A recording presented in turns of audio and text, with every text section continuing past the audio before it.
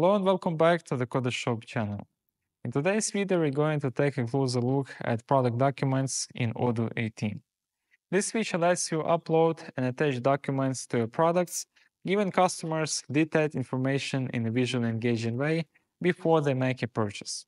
This not only enhances the shopping experience, but also builds trust and ensures transparency. Now let's jump into Odoo and see it in action. First, let's open the Sales app, navigate to Products, and open the customizable desk product form. Inside the form, we'll select the Documents tab at the top, which takes us to the Documents page for this product. This is where we can view all related files. Since no documents are uploaded yet, let's add one. And actually, we've got two ways to do this. First, we can click New to open the product document form. Here we have a few options. If the document is stored externally, we can just paste the URL.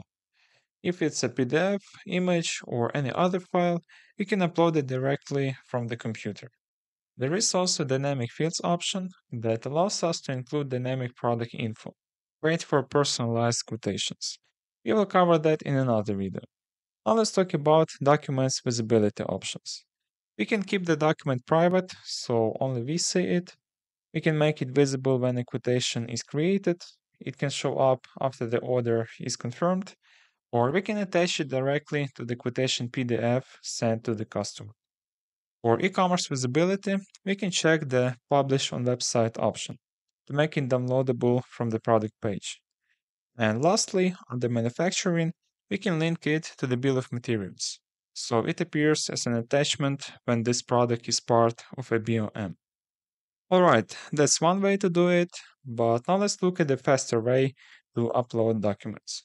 So all we have to do is click Upload right here.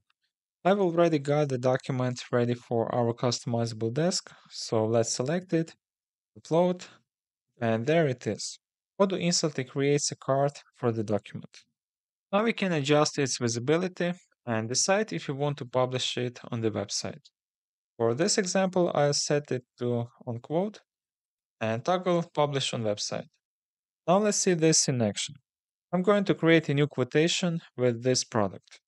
First, I select a customer who wants to buy our customizable desk.